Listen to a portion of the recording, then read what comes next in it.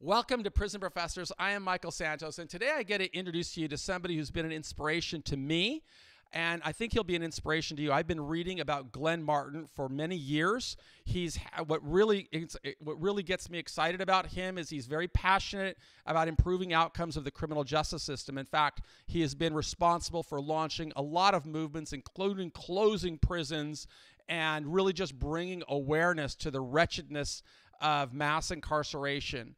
And so I'm going to ask Glenn to tell us how he started building this career, what he is doing now, but most importantly, I think you're going to see how important it is for you to use your time in prison to start preparing for success. So Glenn, thank you so much for taking the time out of your busy day to join us at Prison Professors. When I reached out and said we reach people in prison, you were so generous and said, yeah, absolutely, those are our brothers and sisters, and we want to help.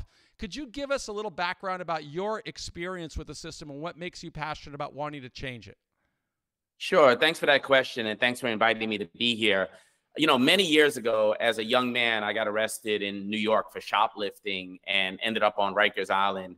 And back then in New York, if you were 16, you were charged as an adult. So I really had the adult experience of one of the worst jails in the country at the age of 16. And I would argue that, you know, my sort of fire in my belly around advocacy started then. The idea that this is the best society has to offer for a 16-year-old charged with shoplifting, a case that ended up being dismissed.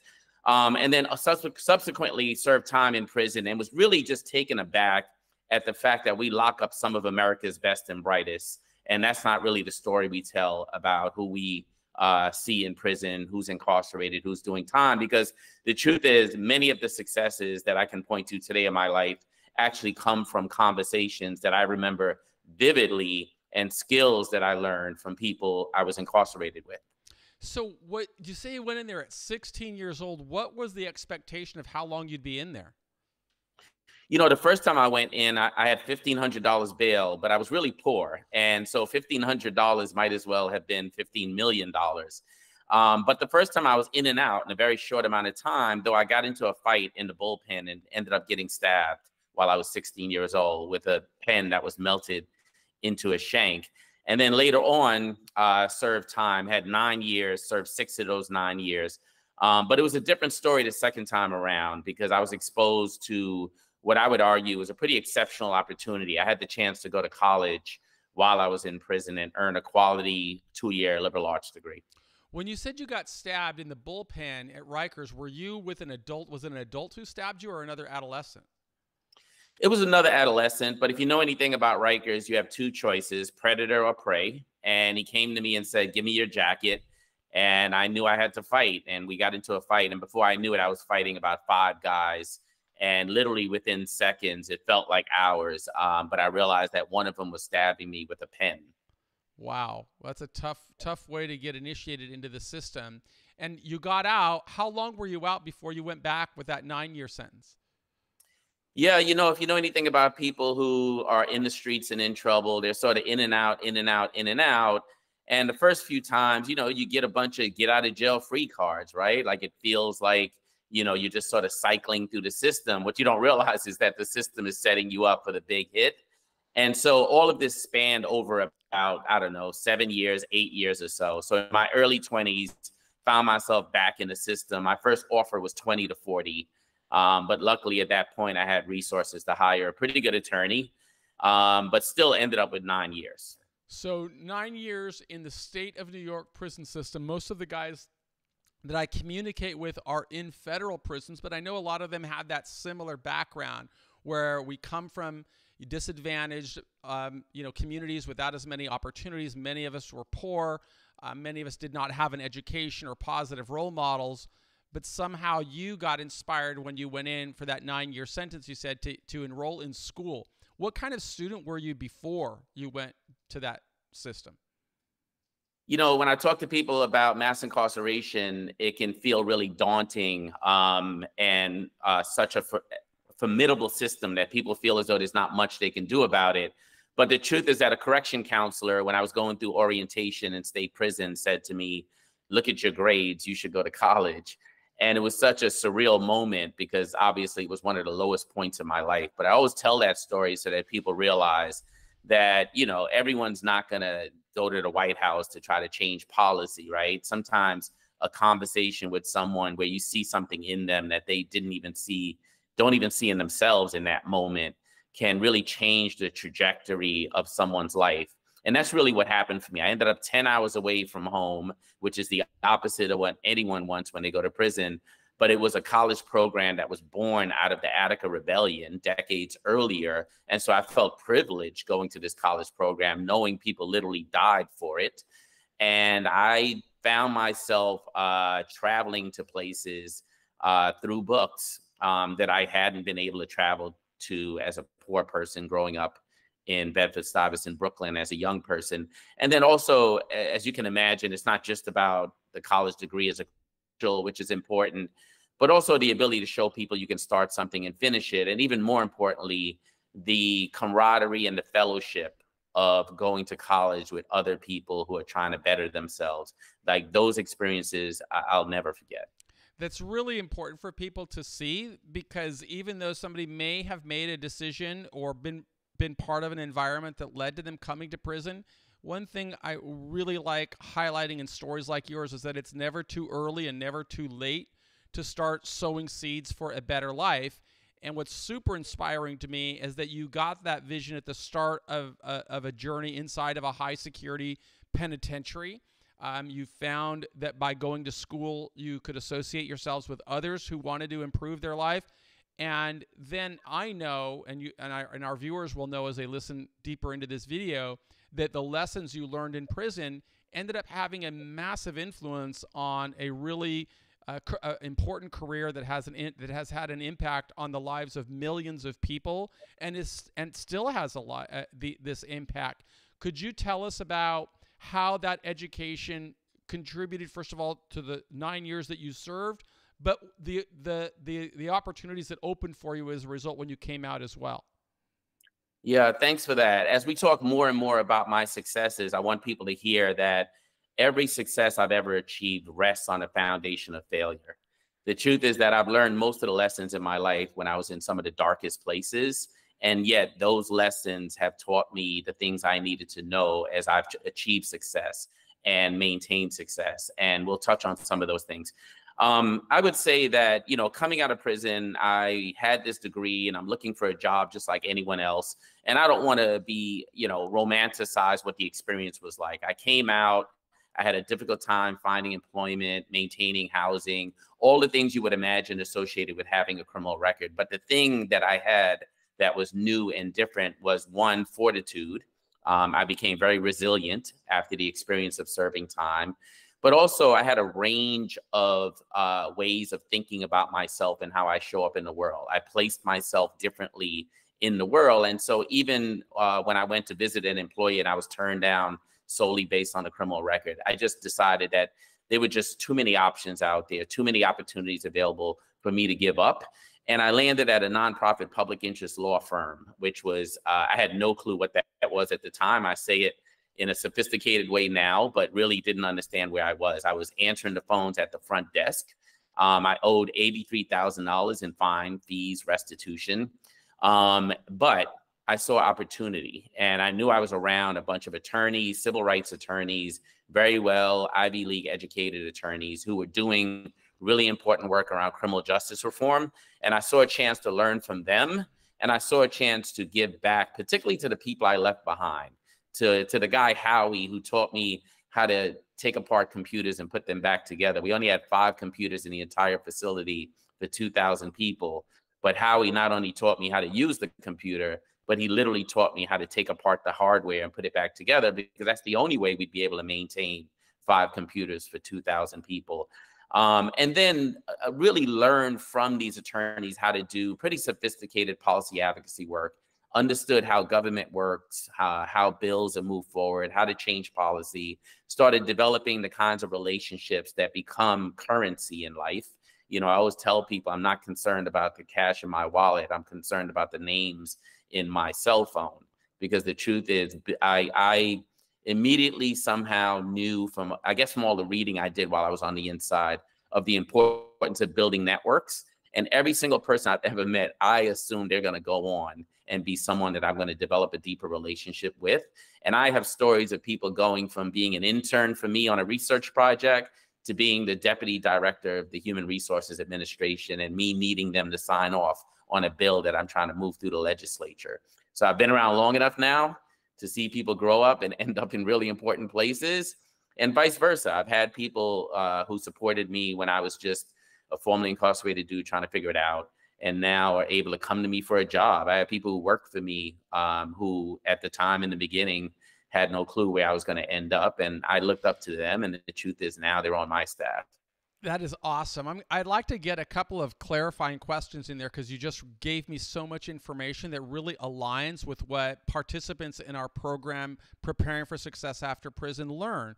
One of them, I'm going to ask you, just based on listening to you, I think you must have gotten out when you were about 30, 28? Yeah, good guess. I was 30. So I've been out now since 2000. So you figure I've been out 23 years. Okay. So you got out when you were about 30. And during this time, could I ask you what level of how would you have defined success in your life when you were 28? Let's say you're getting out, you don't know what's coming, you know the recidivism rates because you've been locked up for all of your 20s. What does success mean to you at that stage when you're 27, before you get out? Yeah. So at 20, I've always been entrepreneurial. So I've always known that I had the ability to sort of be sophisticated in my thinking and want to lead something and want to build something. Didn't really know how to go from concept to brick and mortar, if you will. It would take me many, many, many years to learn that, and many hard lessons. But I am someone who knows that you can get knocked down 9 times as long as you get up 10 times. And so I always had this entrepreneurial spirit. Having said that, I also realized that I needed to spend some time learning from other people, watching other people, having other people give me feedback, and even learning from their mistakes. And so I started out with a level of humility that I think served me well. It wasn't easy. I mean, I lived in a place that was miles and miles away from work, without a car, taking the train every day, sometimes walking to work because I didn't have enough money to pay for the train. That humility served me well, especially because I started out in the hole because of how much money I owed in fines, fees, restitutions, and so on. But the way I would have described success back then was to not be in debt, to have a job that paid my bills, to have health care, to have a small group of friends, and to have a vision for myself that I was constantly working toward every day. So what I didn't hear in that message that I hope people in prison will also recognize is success didn't have anything to do with controlling the television room.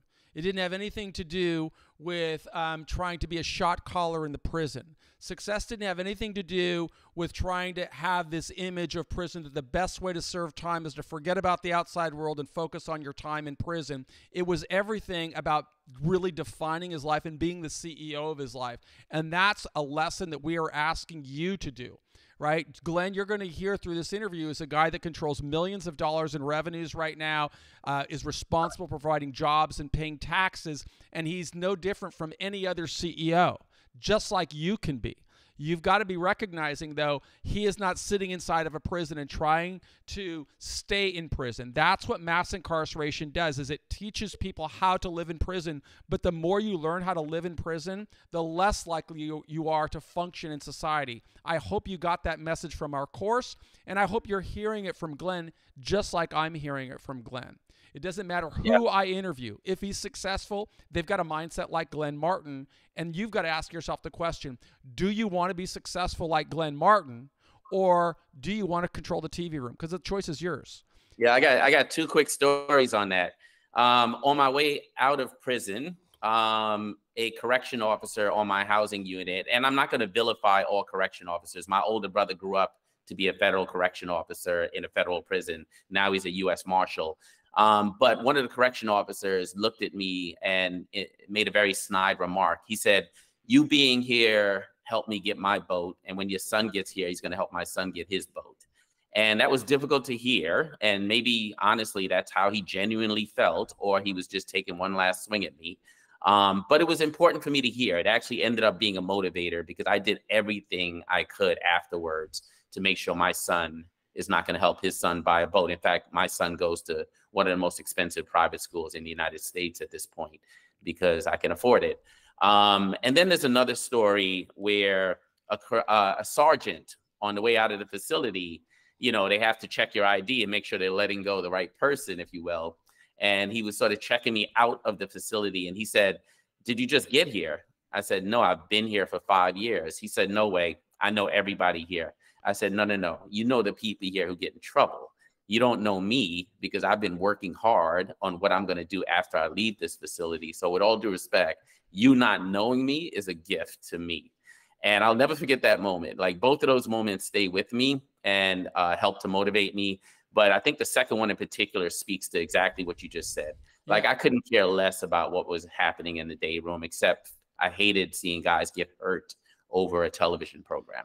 And that's what we were trying to unpack in here, that I'm not giving you anything that I didn't learn from leaders. I wish to say that I created all of those 10 steps that are in our course. But the truth is, when I saw a leader like Glenn Martin, I listened and I learned. And I wanted to emulate that kind of behavior. And that's why all of our courses are suggesting, listen, develop those critical thinking skills and good listening skills. So when somebody is telling us the pathway to success, we try to incorporate that into our life. Listen to how Glenn speaks. He does not speak as if he's a man who served 9 years in prison. He's a man who speaks, who has an education, which is the second module in our course. If you can define success as what you want, you got to take that second path to set those super clear goals that align with how you've defined success. And that's what Glenn did. He devoted his time to going to school, earning academic credentials, learning, and not defining himself by what other people think. The reality is, the longer we expose people to corrections in society, the less likely those people are to overcome and become successful. This is an anomaly. This is the roadmap that we want for everybody in our community.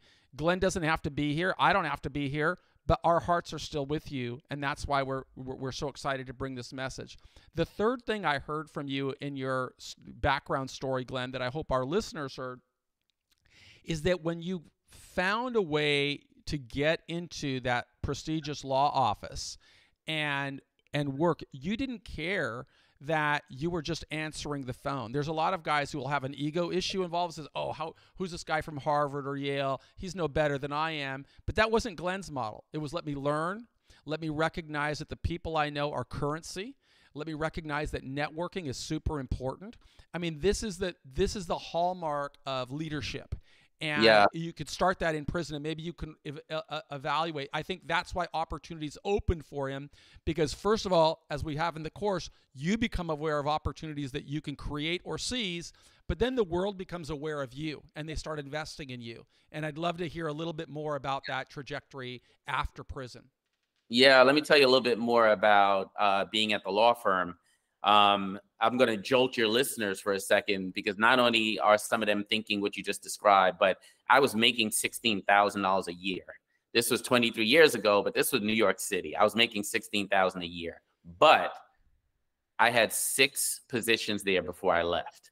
Every time a position opened up and I felt like I could do 70% of the job, I would apply for it, put my best foot forward, and get that promotion and learn the other 30% on the job, if you will, and took my salary from $16,000 a year to $73,000 a year in a relatively short amount of time, and then left there to earn $98,000 a year somewhere else, which we can talk about in a second. But you're absolutely right. I mean, look, no job is going to be perfect, especially for an entrepreneur, right? You're always thinking about how you, if you were the leader, would do things differently. But when I go look for an opportunity, I ask myself, what are the opportunities beyond even just the salary itself? And there were just a tremendous amount of opportunities. I mean, I found myself in rooms with the mayor of the city of New York, the governor of the state of New York, Bishop Desmond Tutu, former Supreme Court Judge Sandra Day O'Connor. Like, they were opportunities that have contributed to the rest of my life in that place that were just far and apart from the actual salary that was being earned. And that's a super key point that he's giving us, is that not every relationship is going to be transactional, where you get paid, right? Glenn's not getting paid to come here and speak with you. I'm not getting paid to do this. This is something that we're passionate about. But opportunities can open for this. In my case, I can meet more administrators. I could say, hey, let me feed you this type of content for free. And as a result, that can open a relationship with a warden, with an administrator, with a director of a prison system. They said, yeah, we want to get that type of content in here. There's no financial transaction from that. But from that relationship, I can go to a CEO of a $50 million company and I say, hey, could you sponsor this kind of information, because the prison's not going to support people in prison. The institution's not going to pay for it. My company will pay for a portion of it, but I want others to get involved. So it's this cycle that you have to figure out how to create. Too many people in prison are thinking about, well, who's going to pay me for that? And that's not the mindset that I heard from Glenn. It's what I want you to listen and learn. And you're going to hear it as we continue, because not only did Glenn become a super stud in nonprofit and in policy shifting and in influencing leadership, but he's also become a real maverick in business and being a part of the digital community and training and coaching. And you can do the same thing, but you've got to listen to the path. Don't come out of jail and think, I'm going to be like Glenn Martin and put my kid in the most expensive school. Be willing to sow the seeds, do the work, and open those opportunities. We're here to show you how to do it, but nobody should work harder than you to make it happen. And I'd love to hear a little bit more about that trajectory of going from these jobs that make $100K and then advancing to where you're in the top, 3, 4, 5% of the nation of earners. Yeah, thanks for that. Just yesterday, before we got on air, I talked about traveling last week. I went to California and then Detroit. What? You went to California? You didn't see me? I was way up in the mountains, Okay. And I came back and I knew I was going to speak to a bunch of students at NYU yesterday, literally right off the airplane. And that was a very deliberate decision. I'm not getting paid to go speak to 100 NYU students, but those 100 NYU students are going to go on and help run this city someday. And I wanted to plant the seeds of change in those young, impressionable minds, because these are the people who emerged to end up helping to run this city. And also the professor himself is a journalist and writes for a bunch of different outlets. And I never know when I need to pick up the phone and call a journalist and ask him or her to write an important story about something that's happening in criminal justice. So it was just a win-win. The students got exposure to someone who's led very complex policy advocacy campaigns. And I essentially planted seeds that are going to grow into a tree that's going to cast shade that someday, hopefully, I'll benefit from. But if not, I'm sure someone will. And so, yes, that's some of my thinking when I decide where to spend my time. The truth is, I could go somewhere else and get paid thousands per hour for my time these days.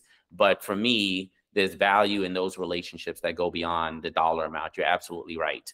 So after leaving the law firm, I went to a large reentry organization in New York, one of the longest standing reentry organizations. And I went there to do advocacy work, to rebrand that organization, to help them fundraise. I took over marketing, communications, development, and part of their programmatic activity. It was a $10 million annual budget. I grew it to about 22 million before I left. They're at 60 million now. Why do I bring up that story? Because at that moment, I thought I was going to start my own nonprofit. And one of the largest funders in New York City looked me in the face and said, "You're not ready. You need to go learn from someone else." And it was jolting at the moment, but she was 100% right. Like, me going to this large, complex reentry organization and learning as one of the executives was a huge foundation for me going on and then building my own organization. And when I built my own organization, I was able to raise $43 million in 4 years. And that would have been impossible 6 years earlier when I joined the reentry organization. And then to be able to go from building that organization, hiring 50 people, opening 3 offices, meeting the president of the United States, helping to influence policy and so on. All of that rests on things that people often don't see. People often see the successful person. And this is before we even talk about my venture into the private sector. And people make huge assumptions about how you got there. If you see a turtle on top of a pole, someone helped put him there. Like, he didn't get there on his own. A lot of people helped to put me into positions of success.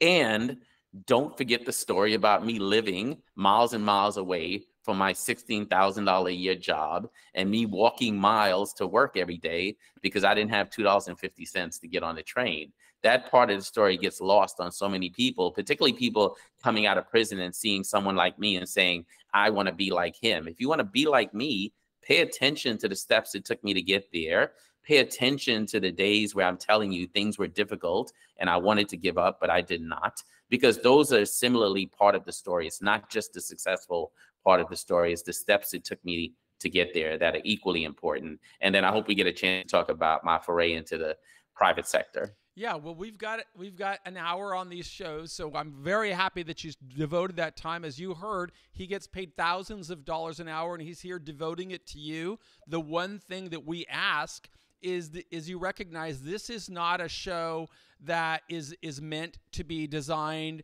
for you just to have entertainment. There will also be a workbook assigned with this program. You're going to learn how are you applying these critical thinking skills to your life.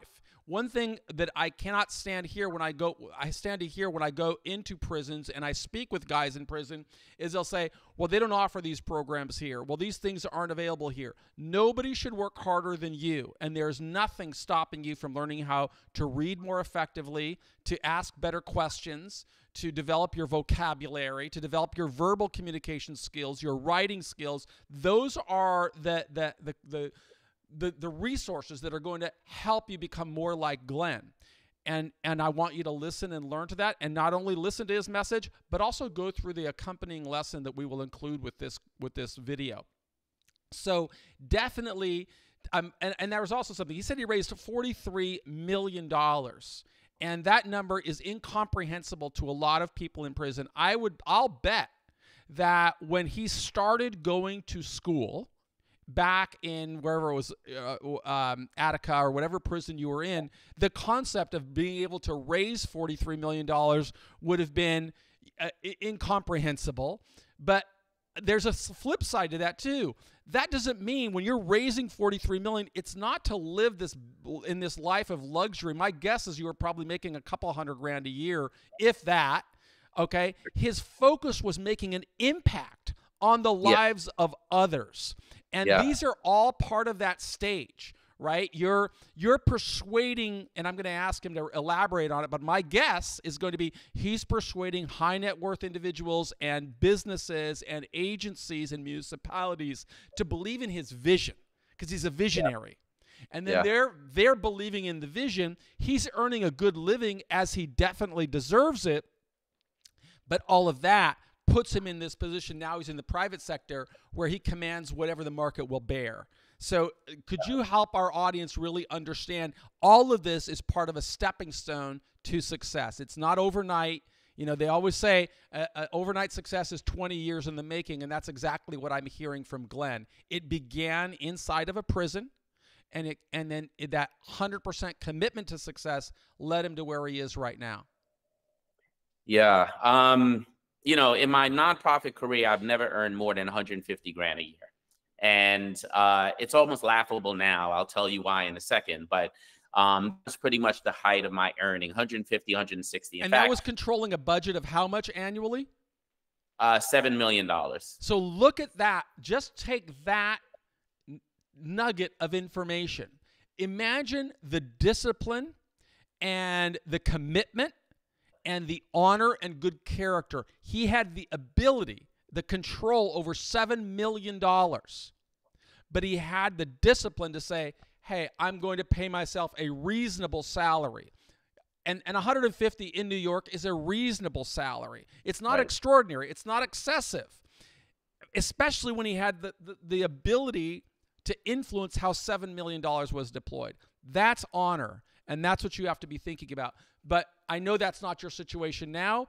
Walk them through that story you were telling before I interrupted. Yeah, sure. So, you know, in the nonprofit sector, honestly, I didn't think really hard about earning more money. I mean, everyone wants to be able to survive. I live in a city like New York where it's very expensive to live, but it wasn't my primary driver. You're right. My primary driver was the liberation of people in our criminal justice system. what could I do to make things a little bit easier for people in the system and to get people out of the system who didn't belong there. That was a huge driver for me for many, many years. I was introduced to the nonprofit sector, as I said, within months of coming home from prison. And that became the vehicle for me to see what I could do to help people in the system.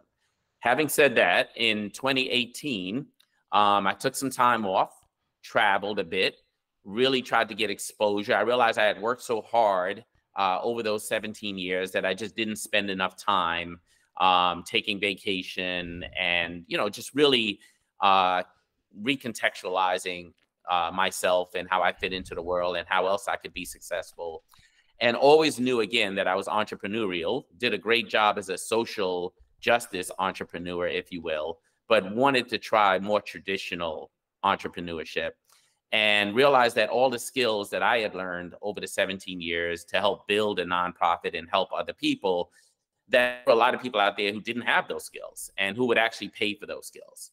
And I built a nonprofit consultancy where I and a handful of others, every single one of them formerly incarcerated, now give guidance to other visionaries who are trying to go from having an idea to building something. That's the thing about entrepreneurs. That's the thing about visionaries. You shouldn't make the assumption that just because a person has one set of skills, that they have the range of skills needed to build something. And any good leader also knows you have to hire your weakness. You surround yourself with people who can sort of fill the gaps. That's just what it looks like. Even today, as sophisticated as I am, I have people on my team who are much better at specific things than I will ever be. And I give them the space to lead. Hire talented people, give them the space to lead, keep them motivated.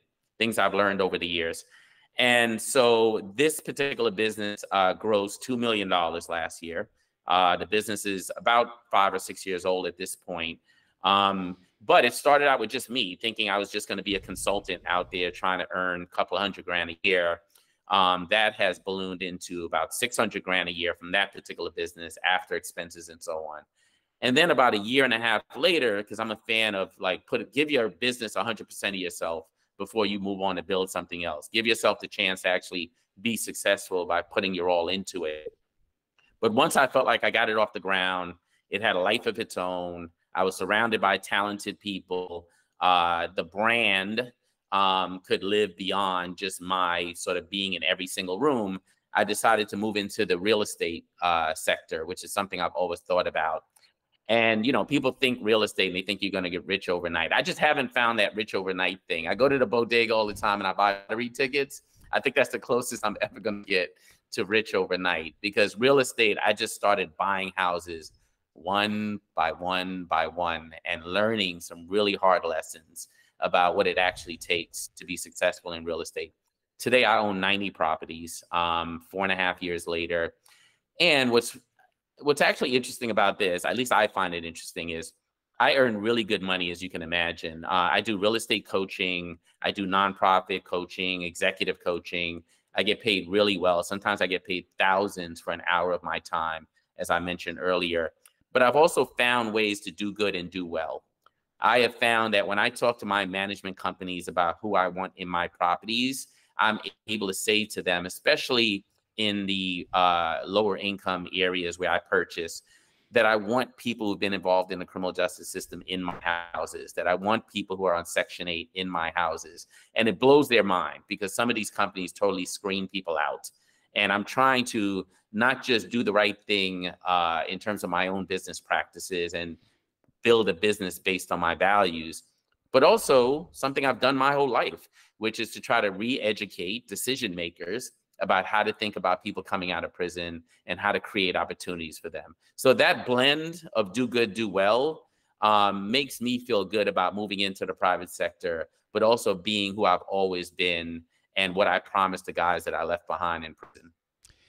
And there's so much to unpack in that segment there. One of them I want to ask him about based on what I just heard. Do you know my friend Jay Jordan? I do. Yeah, absolutely.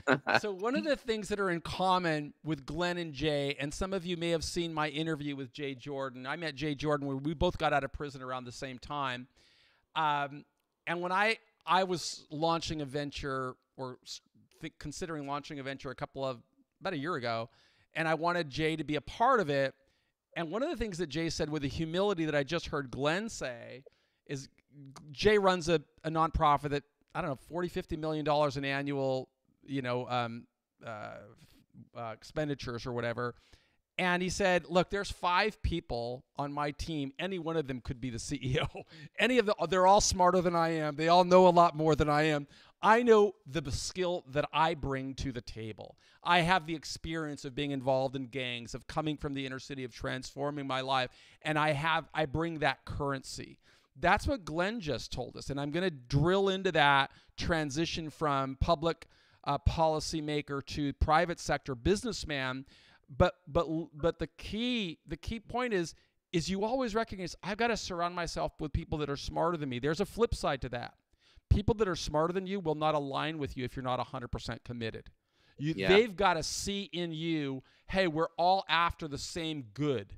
And they're not smart just because they have a degree. They're smart because they know how to navigate the complexities of life.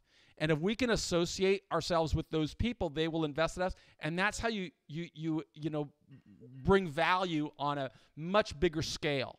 And clearly Glenn has a life story of growing on a much bigger scale. Our question for you is, are you going to be like Glenn and like Jay and like others who've emerged successfully? Or are you going to be like the guy who's in prison telling you the best way to serve time is to forget about the world outside and focus on your time in here? How many times did you hear that in prison, if you could remember, Glenn?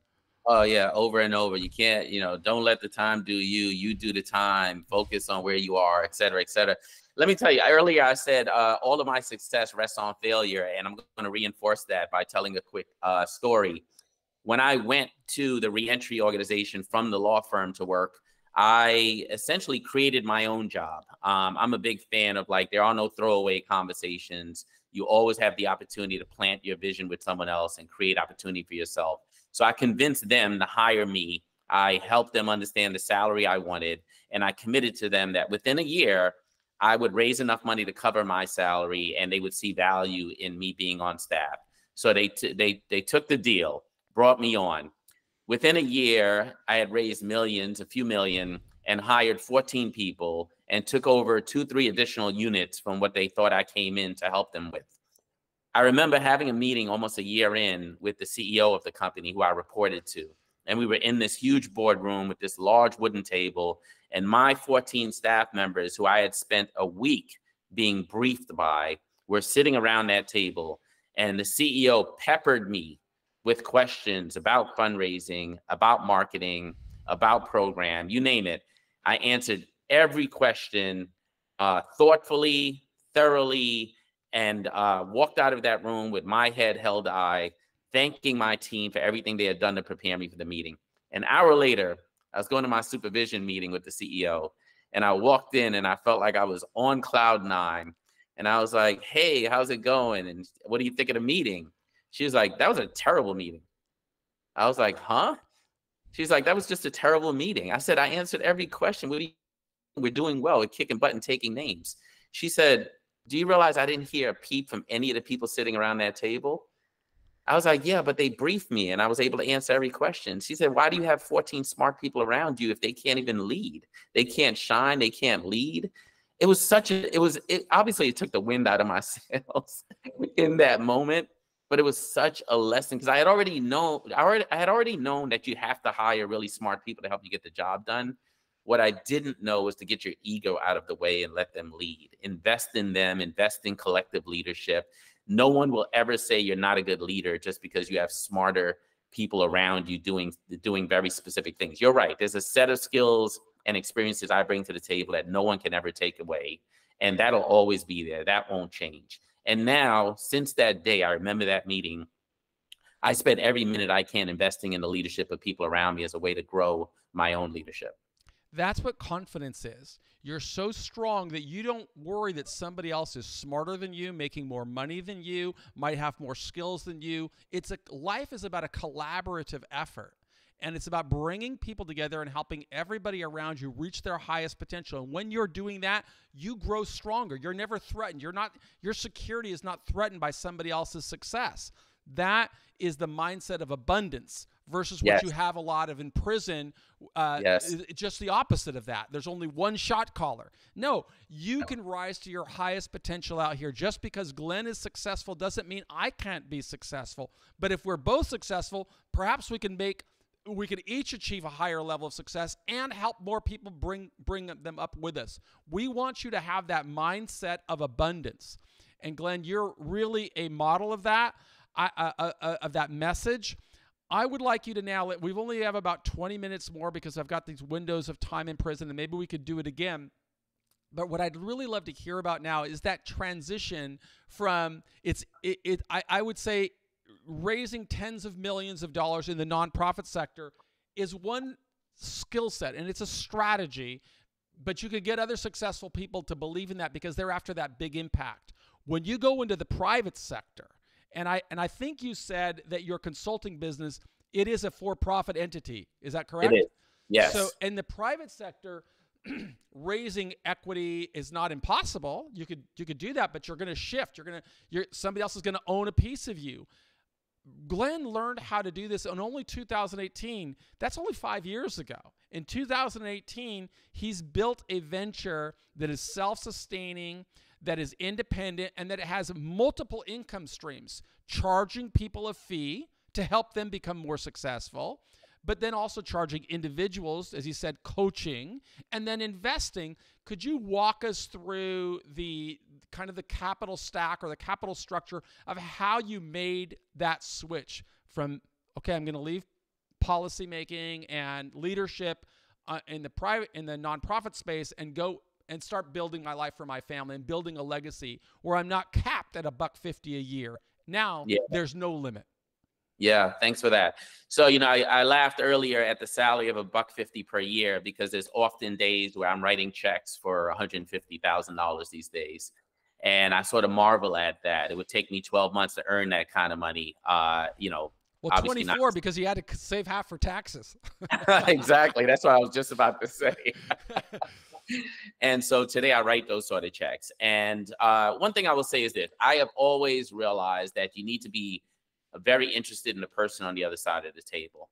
When I get on phones with people who I want to work with, whether they are more junior to me, if you will, or I'm only going to work with them on a one-off deal, or I'm hoping to partner with them and make a whole lot of money, I start out wondering who that is on the other side of the table, what motivates them, and what is it I can actually contribute to their lives. I know what I want for myself, and hopefully we will get there.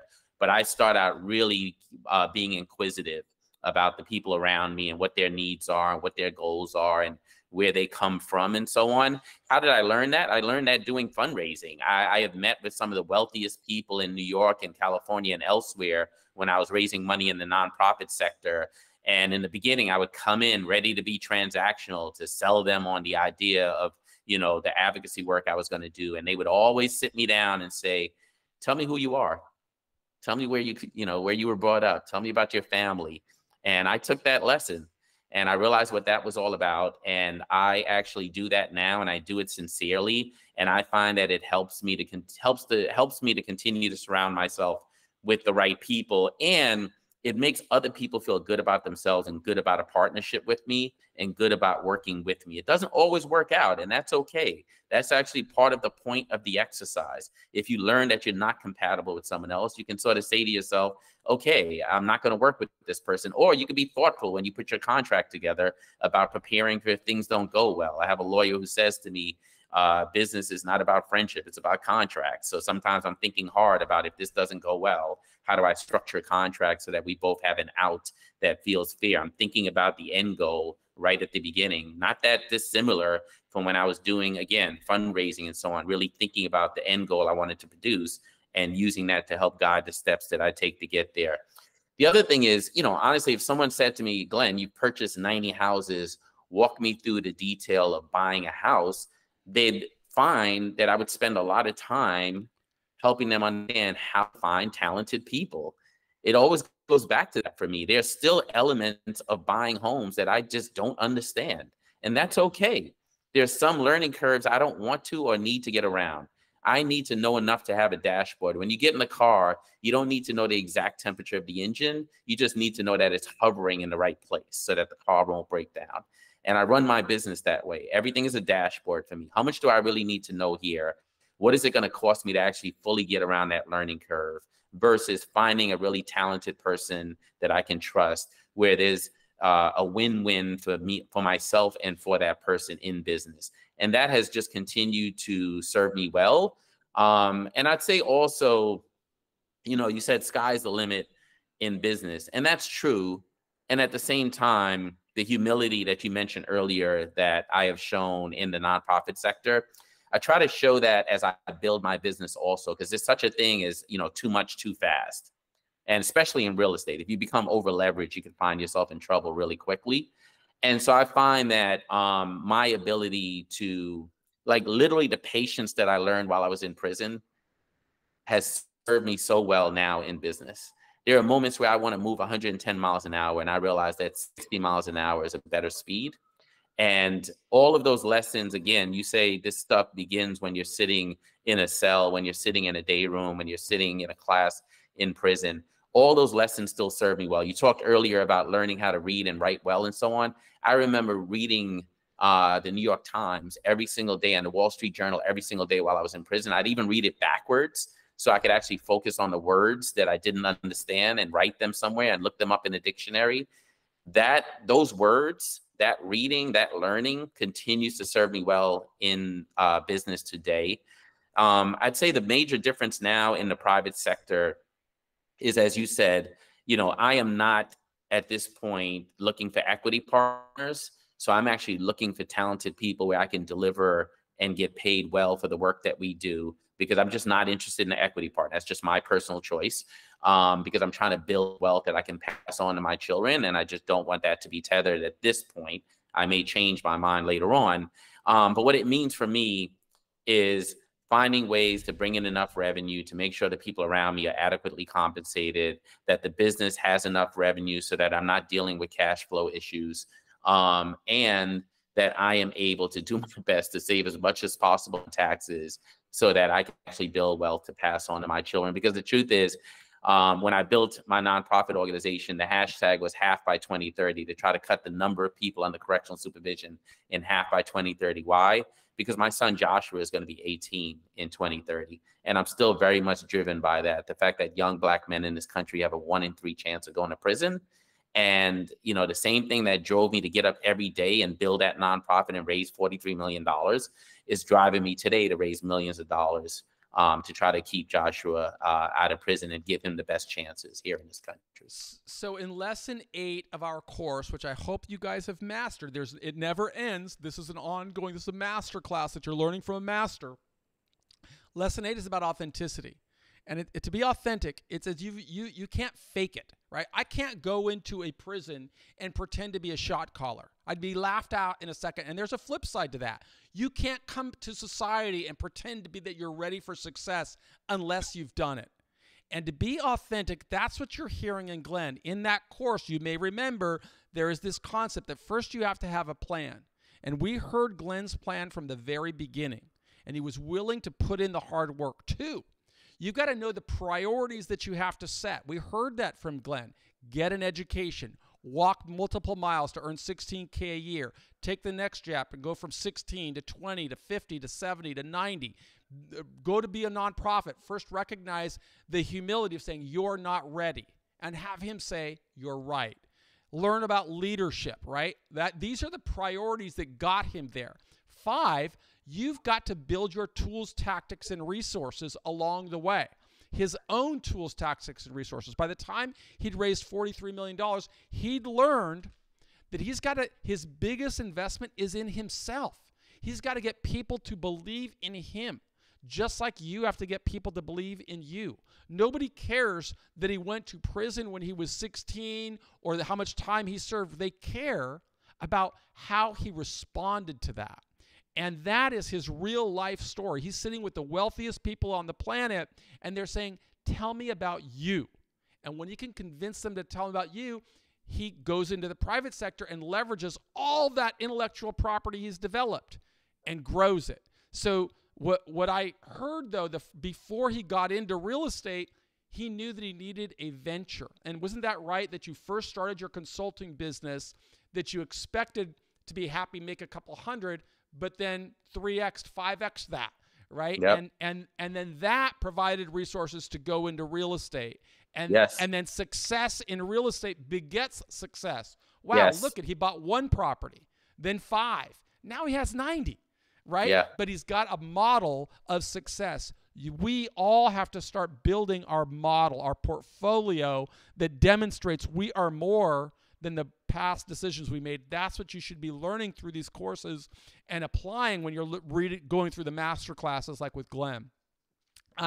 When you started that consulting business, could you tell us about getting the first client? How hard was that? What resources did you have to build before you went out, like a website, contracts, all these? How much effort did you make in it before you went and got a deal? Yeah, thanks for that. I'm a fan of brand and spending a lot of time thinking about the brand you want to build and really envisioning that brand after you 10x, right? Build a brand that fits where you want to end up. And so if you look at my logos and these are logos that could sit on top of a 200-story building and be pretty impressive. That was very deliberate. And so I always start out building brand, and you can do brand on the cheap. You can do it for $1,000, right? Choose your colors, choose the feel you're going for, get a logo that matches the feeling you're trying to convey, the thing you want people to be left with. Choose visuals that if people see it on a desk somewhere years later, like they know right away, oh, I know what that is. That's Gem Trainers. That's Gem Real Estate. And then I very deliberately tie my brand to myself on purpose. Like everything starts with Gem on purpose because I feel like I am the personification of the brand. And so the first thing I did was that, spend some time on brand. And there's people around me who, again, are smarter than me around graphic design and those sort of things that I just brought on board. And sometimes I barter. So, if I don't want to spend a lot of money, I'll barter with people. Like I'll do some executive coaching. I'll help you with fundraising and you help me figure out how to build this brand. And then I made myself available to other people. Like I made myself an opportunity for others. So I'm a big fan of just like having coffee with multiple people and not walking away from that conversation without making myself an opportunity to them. And so I'll grab coffee. What does that cost me these days? $10, $12. And I spend an hour telling people what it is I'm trying to do and how that is an opportunity for them. I know what I want out of it, but I want to be a leader that they want to work with. And so I listen to them. I ask them about the challenges in their business. And then I help them understand how me and my team can help. In the beginning, it was just me. And sure enough, I landed my first contract. It was a loss leader. I wouldn't work for that amount these days, but I knew it was an in for a brand new nonprofit that was going places. And at the time they had 300,000 and today they have a $6 million annual budget. And it was the best bet I ever made. I still have that client today. And if you look at the amount that I'm on retainer for now, it's about 8x from where I started. So that's a win. And it's those little victories that put us in the pathway for new opportunities. I'm hoping that you will take all the lessons in the 10-part course. See that Glenn, I didn't create this. I stole this from guys like Glenn, right? I learned these lessons while I was in prison by studying guys like Glenn. And that's what I'm hoping that you will do. You heard him passing along the lesson of Malcolm X, which we've talked about here, learning your vocabulary, studying the dictionary, reading words backwards. I mean, everything that we are doing, we learn from Frederick Douglass, Malcolm X, Nelson Mandela, people that have faced struggle. You have to choose which leaders you want to work toward and work to emulate.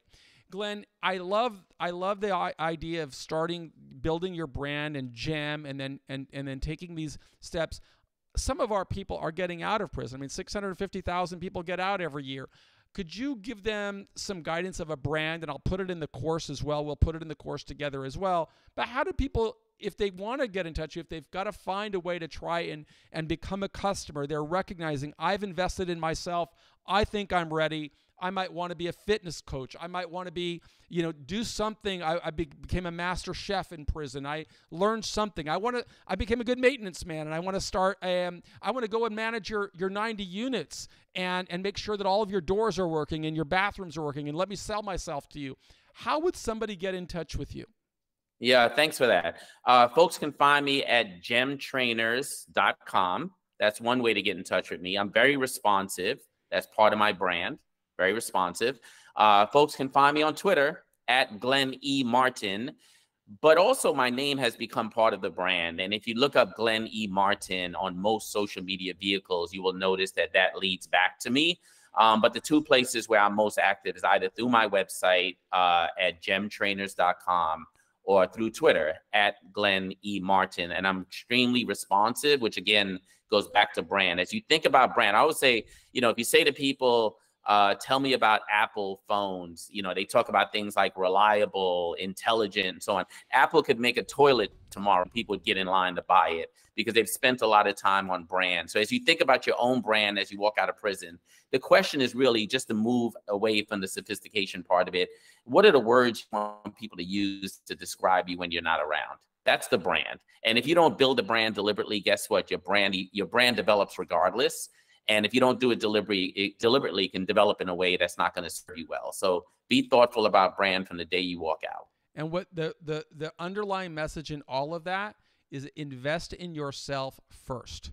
Make sure that you have demonstrated that you are more than what a prosecutor might say to you, or a sergeant might say to you, or an administrator might say to you on the way out. You have to believe in yourself, and that becomes an armor that allows you to reach a potential that is significantly higher than anybody could ever expect, maybe in some places even you.